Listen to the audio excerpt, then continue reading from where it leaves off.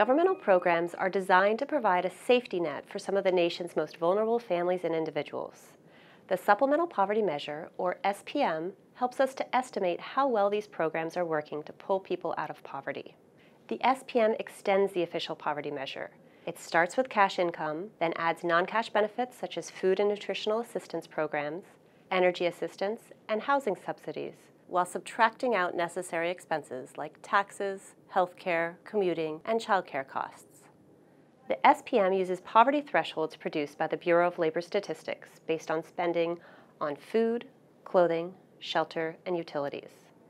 These thresholds are adjusted for family size and composition, as well as for geographic differences in the cost of housing.